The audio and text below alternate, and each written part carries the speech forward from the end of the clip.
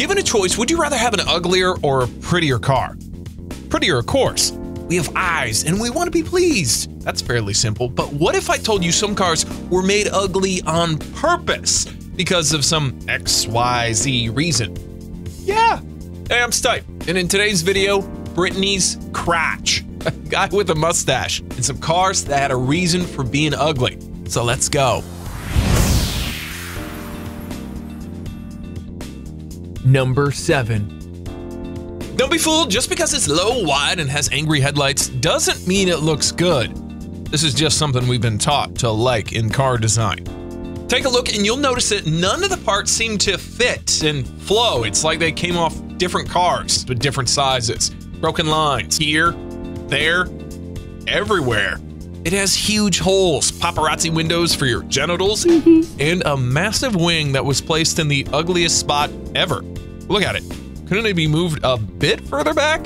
Well, the answer is no, because Senna was designed to cut air, go fast, and to hell with your eyes. But why did they even bother with making it road legal then? I shouldn't complain though. When stuck in traffic, there isn't enough rushing air to cool it down, so it just catches fire.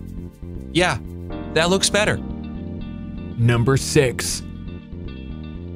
Some 50 years ago, Citroën introduced the DS, a car so ahead of its time, it stayed relevant and in production for the next 20 years. It was one of the most innovative cars ever, simply because it dared to think differently. And that's exactly what Citroën tried to pull off again with the C6. While everyone was focused on making the same sexy tuxedo car, the French weren't. Rather than sporty handily, it was all about comfort, and I quote, an adequate acceleration. And what about this styling? A fastback, a shooting brake, saloon shape of sorts. That's also coupled with a dished rear glass, a tiny perky ass with some R2-D2 taillights, and a weird elongated front. Okay, it is different, I'll give them that, but when everyone is trying to design a beautiful car, thinking differently will make you end up with an ugly one. Needless to say, it didn't sell well. Ah, merde. Number 5. Porsche's Quasimodo had a problem to solve. How to make a sexy looking coupe that has 4 proper doors and can seat just as many grown-ups.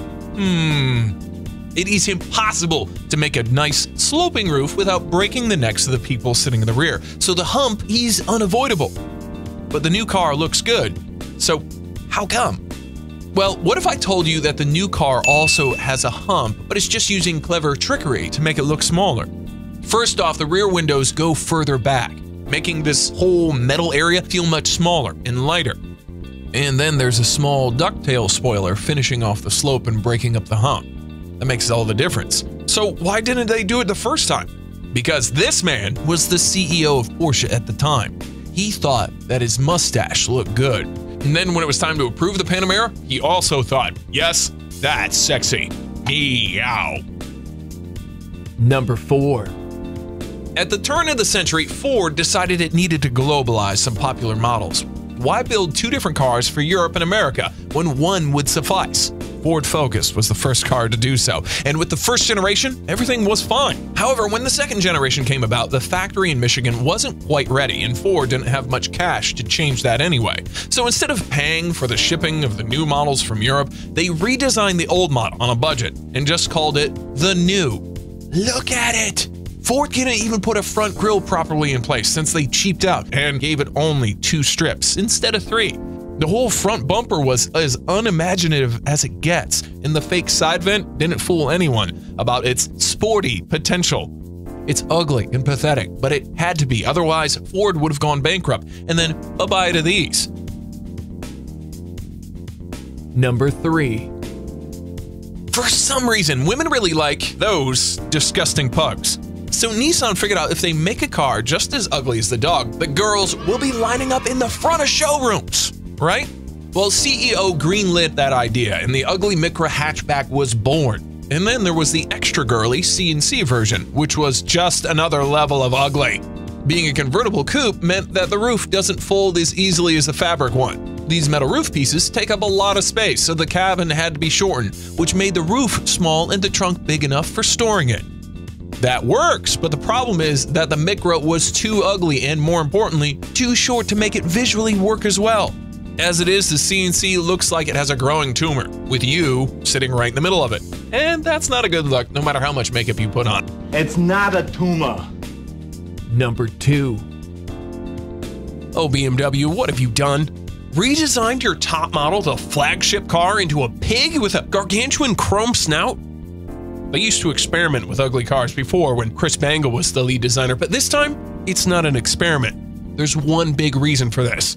And the reason is China! China! In China, people like to show off their wealth. Millions of them just recently got out of poverty, some more than others, and they never learned how to deal with money. Restraint is the key. You don't see the Prince of Monaco wearing diamond grills. Yeah! But in China, bigger, shinier, and more in your face is better. And that's why the new Beamer is a pig. Forget all of those keywords BMW is saying when describing the design. Words like emotion, clarity, monolith. Bullshit! The key is money, and the Chinese have it. As for the rest of the world, we just have to deal with it. China, China, China, China, China. Number 1. Obviously, the Prius is hideous. That is clear to everyone looking at that beat-up face. It feels like it's about to start shouting, Adrian! Any moment now. But the fact that the Prius is getting uglier with every generation, have you noticed that? It's really telling us something. And no, it's not for a low drag coefficient, since both these Mercs are better at that. So why then? This is just my theory, but hear me out. Don't you have the feeling that Priuses are bought by people who, or is it Priusi? Let's try it that way. Don't you have the feeling that Priusi are bought by people who not only care about the planet, that's great, but also want to lecture you about it? These annoying virtue-signaling people who eat grass are also the same people who can't wait to show you just how much better they are than you. Driving a Prius is being like on stage. You can't not see that Prius in traffic because it stands out like a turd in a punch bowl. And that's the reason. Look at me, so I can shame you into buying the same turd of a car.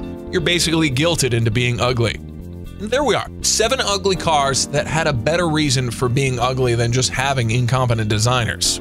Which one's the worst? Do you agree with the lists? Did I miss one? Comment below. And if you like cars and toilet humor, why not subscribe to the channel? With your help, I can grow this into something amazing and fun. So yeah, hit the button. And I'll see you in the next one. Cut!